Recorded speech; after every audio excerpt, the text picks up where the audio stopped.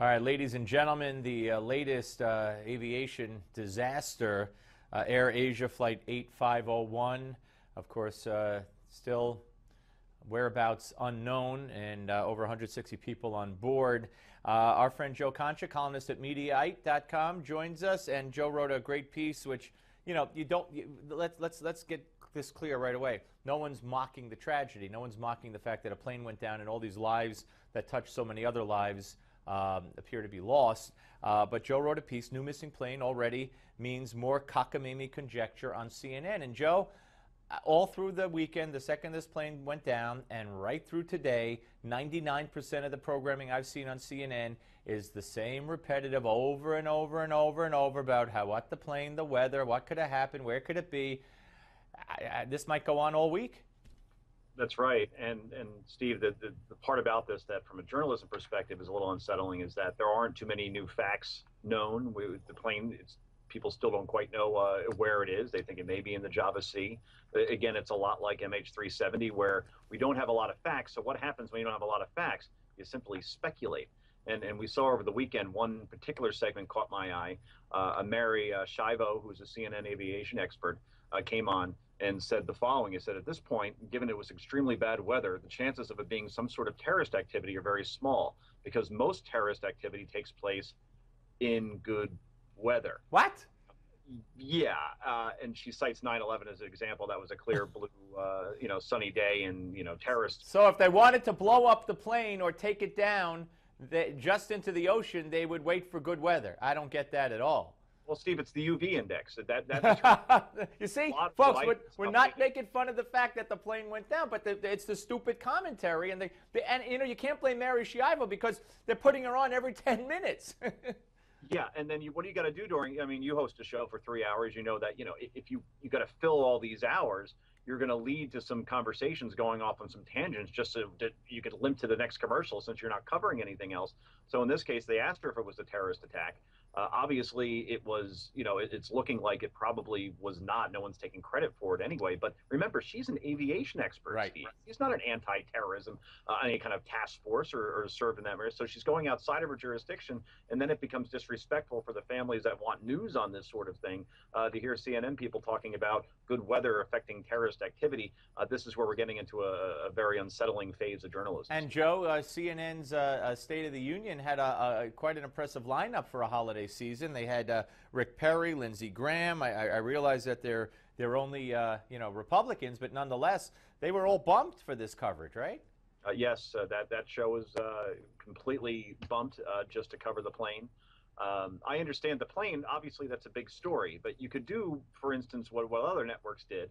Like Fox, for instance, that would do updates, for instance, through Howard Kurtz's show, which I appear on Media Buzz, at every half hour, saying, okay, here's where we are, or be mentioned throughout the show. But you don't just scrap everything just to cover this flight, particularly because this is American journalism we're talking about. I don't believe, and you could correct me on this, or any Americans that were on that flight. So I think they're just trying to replicate some of the rating success they had back in March and April with the original plane. And I think when the numbers come out later, Steve, we're going to see that viewers simply aren't flocking to this sort of wall-to-wall coverage again because they're kind of like, I've seen this movie before, and I'm not sure I trust CNN's credibility given all the black hole speculation from the last one at this point. Right. Well, luckily there was some Sunday programming yesterday. We only have a couple of minutes left. I don't know if you caught Major Garrett filling in for Bob Schieffer with Rudy Giuliani.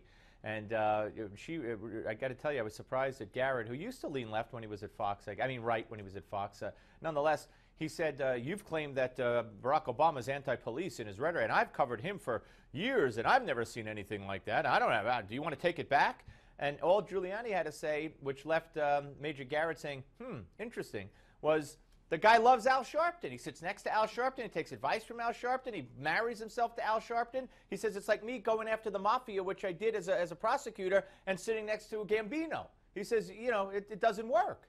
It's a great analogy that Rudy used there, and he's seemed more like the mayor lately over the last week or two than Mr. de Blasio has, and certainly he's running into all his problems in terms of the police turning their backs on him during the funeral.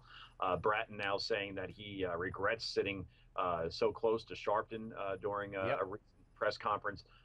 If Bill de Blasio wants any credibility with the NYPD, he will have to divorce himself from Al Sharpton, who was always seen as anti-police. As for the president, I agree with Major to a certain extent. I don't obviously he's not anti-police, but there was that beer summit you remember way back when. Right, Cambridge, and you know, and to me, he's never said, you know, don't disobey the police. Always respect the police. That can't come out of his mouth because that's not who he is. Anyway, Joe, Happy New Year. We'll speak to you soon, my friend. Thank you very much. Happy New Year, Steve. Take care. Read Joe Concha at Mediaite.com. All right, we'll be back with the Malzberg panel right after the break. But first, August 6, 1945, the United States became the first and only nation to use atomic weaponry when it dropped an A-bomb on the city of Hiroshima. It leveled the city, marking the end of World War II. Of course, Obama wanted to apologize for that. Let's take a look back at that with this hour's American Moment.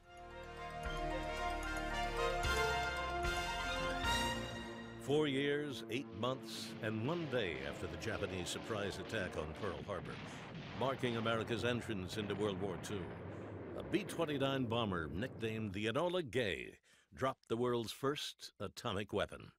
The date was August 6, 1945. In a split second, the world had entered the nuclear age. Captain Paul Tibbets Jr., in command of the Enola Gay, gave a first-hand account of the events for reporters back home. Well, as the bomb left the airplane, we took over manual control, made an extremely steep turn to try and put as much distance between ourselves and the explosion as possible. With the Japanese refusing to surrender, and Allied intelligence determining that a land invasion of their homeland could result in 1 million Allied casualties, while killing many more Japanese, President Truman ordered the first atomic bomb be dropped on Hiroshima. Dubbed Little Boy, the device exploded 1,900 feet above the awakening Japanese city of Hiroshima, instantly reducing 68,000 of the city's buildings to rubble and annihilating some 80,000 plus people. Despite the devastation, the Empire of Japan again refused to surrender. Consequently, 3 days later, on the 9th, a second atomic weapon was dropped on the city of Nagasaki, with the same devastating results. Still, the Japanese refused to surrender. So a third atomic bomb was being prepared to be dropped on Tokyo itself. On the 15th of August, 1945, the Emperor of Japan had announced the unconditional surrender of his nation. The greatest war known to man was finally over. For Newsmax TV, I'm Bill Curtis, and this is an American